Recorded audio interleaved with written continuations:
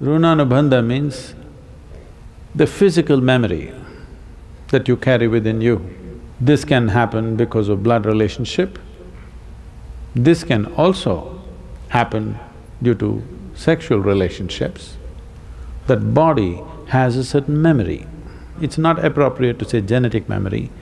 Runanubandha is not like genetic factors being transmitted from parent to child, not on that level. There is a physical memory of remembering where you came from. Not necessarily in terms of tone of your skin, shape of your nose, how you're built, your race, not that. It is just that if you just as much as hold somebody's hand, you will develop Runanubandha. This is why in India if you come, people will do like this. They don't want to do that. We will love you like this. And there are many things, they won't give certain substances. Nobody will give salt to you or will receive salt from you. If you try to give them salt, you'll say, keep it here. They don't want to take it from your hands. The till or the sesame seeds, they won't take it from you. Certain types of soils, nobody will receive it from you. If you want to give soil to somebody, any kind of soil, there are rituals where soil is given, always you keep it down, I'll pick it from there. Never take it from somebody's hands, because you will develop Runanubandha. Because the culture is constantly conscious of not building bondage, to keep the bondage of life to the minimal extent, only to the extent it's necessary, because you're working towards your liberation. Because of that, this awareness and these sensitivities have come. So the body remembers any kind of intimacy, not only with another physical body, any kind of intimacy even with any physical substance, it remembers. Certain types of substances are more capable of doing this, certain other types are less.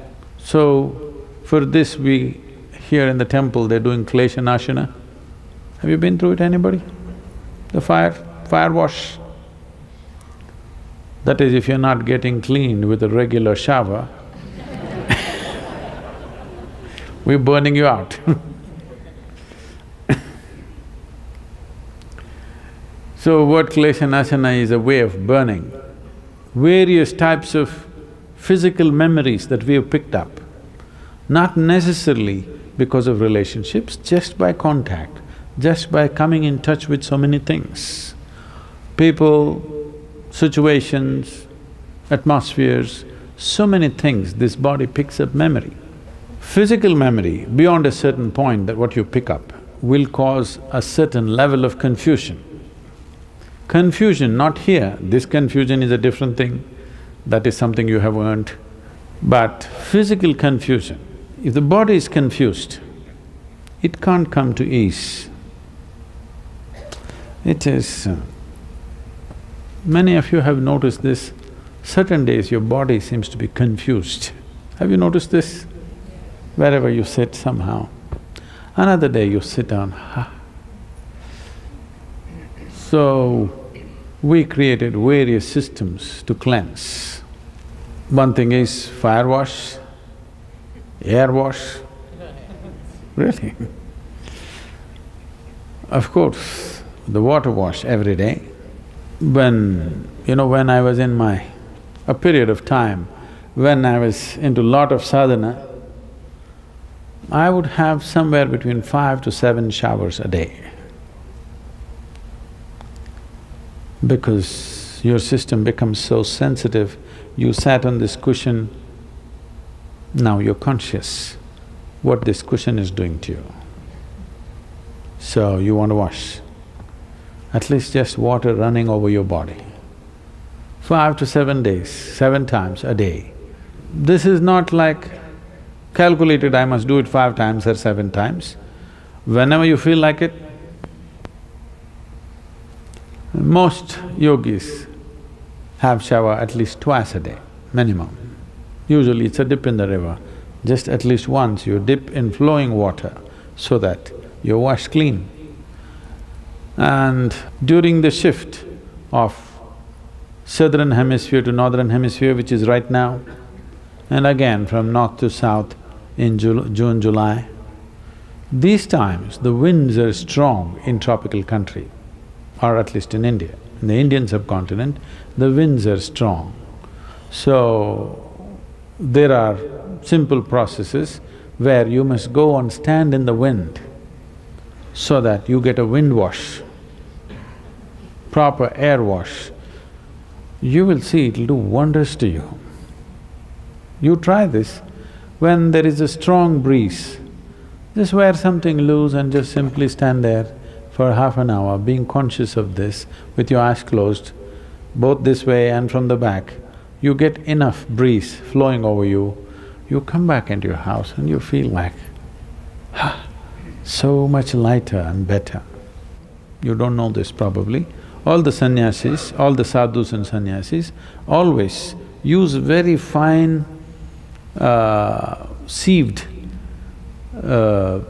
mud, red earth to color their clothes. Entire ashram is painted like this because it's just soil we used, okay? Soil with a certain… a certain adhesive sticks like paint. And all buildings in the ashram were painted like this. And all sadhus, sannyasis, those who are on spiritual path, wash their clothes with red earth, filtered earth, with that they wash, so that's why that color, that's how it's come. So either you must wash separately or every time you must coat it with some soil material so that the Runanubandha, the only Runanubandha that you hold is with the earth, not with people around you, not with things around you, just with the planet. That is okay, because if you wear clothes, because the word soil here is used differently, if you wear soiled clothes no, not like that. Dipped in red earth, if you wear these clothes, in some way it is a reminder for the body as to where it comes from and where it'll go. So, those who are on the spiritual path always use clothes which have been dipped in filtered red earth.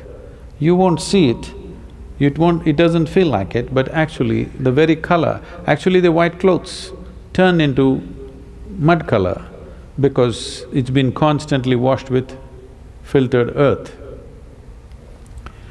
So washing Runanubandha is… one way of doing it is you have a mud bath. So existentially, when physical memory overlaps upon itself, it will cause a physical level of confusion, which will bring a certain level of discomfort, lack of exuberance, lack of involvement with anything, that you become a veteran when you're living. You must be a veteran of life after you're done with it. Before you're done with it, you shouldn't become a veteran, isn't it? But that will happen to you. That means in some way, because of overlapping memory, you become less alive to everything around you. That's what we concerned about, that you're becoming less alive.